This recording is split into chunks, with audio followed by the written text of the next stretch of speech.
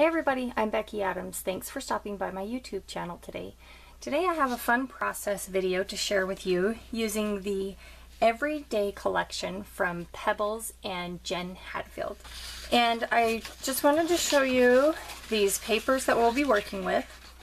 I'm actually using 2 sheets of the Sunny Blossoms pattern paper. And as you can see, I've fussy cut several of the flowers from one of the pieces of pattern paper. They're right here. I'll be using those later. But then I've also wanted to use this great navy blue and white striped background. I've also pre-cut these 2 pieces of pattern paper. They're also from the Everyday collection. And as you can see, I have pre-stitched along the edges. So I'm going to take these 2 pieces of pattern paper and just layer them.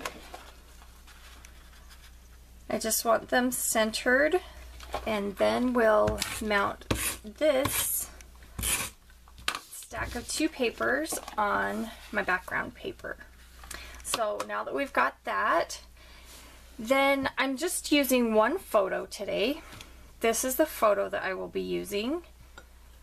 It's of my 2 boys last Easter.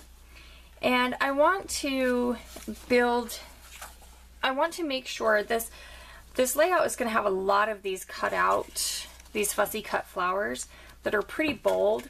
And I want to make sure that my photo stays the focus of this layout. So I'm building some layers under my photo with pattern papers from the collection. And I'm going to put in between these back 2 layers this doily. This doily is actually from crepe paper.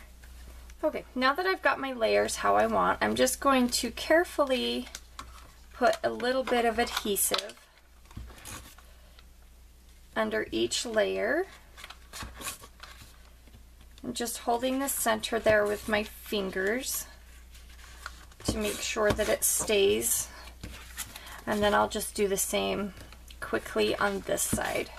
Okay, now I'm ready to add my photo, but before I add that, I was going to show you I have made a pocket just with 2 pieces of white cardstock, just putting adhesive on 3 sides, then putting them together. I'm going to slip a tag in there for my journaling, and I want my photo to go about over here, but I'm not quite ready to adhere my photo yet. I am ready to just put my journaling in between those layers in that pocket that I created. And I've just pre-typed my journaling using a vintage typewriter, and I just put it on a white tag. I'm just going to slide it in like that.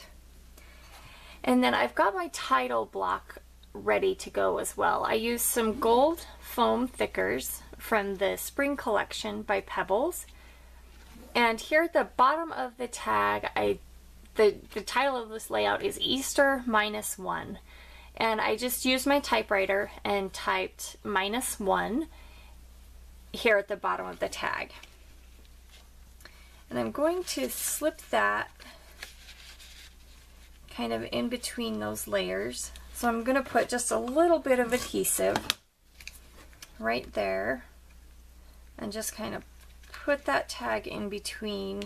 And I'm just watching over here so that it's out a little bit further than my journaling tag. There's one more thing that I wanted to add to the title, and that is just a little pop of color. I'm just going to adhere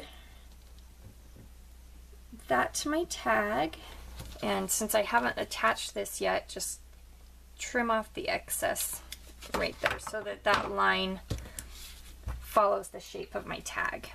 So here are the flowers that I have fussy cut, and what I want them to do is to kind of make a curved shape around my photo and title.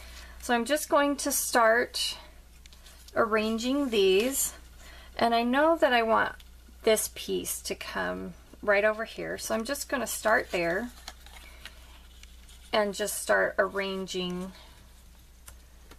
these floral, or these flowers. So I'm just going to start adhering now that I've kind of got my basic shape of how I want the flowers to go. I'm going to adhere them using just dot runner as well as dimensional adhesive. Okay, so I've got my flowers all stuck down. As you can see, I used foam adhesive on some of them and just my regular dot runner on some of them, just to add a little bit of texture. So now I'm ready to add my photo and title block, and I want to tuck it in so it's kind of looks like it's nestled in the flowers. I want some of them to be on top and some of them to be in the layers. So I'm going to tuck them in that way. And I'm just using the pattern in this gray triangle pattern paper to line things up. I wanted to do one more thing to add just a little bit more sparkle to it. I've got this gold right there, and that's the only gold that I've got anywhere on the layout. So I wanted to use just a little bit of color shine. And then I'm just going to carefully tap some gold ink around the cluster of flowers. So thanks for stopping by my YouTube channel today. I really appreciate you taking the time to watch my video.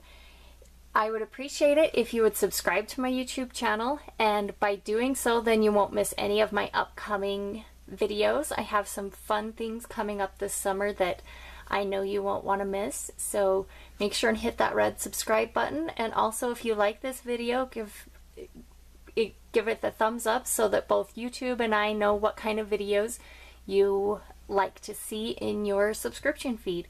Thanks for stopping by. Have a great day.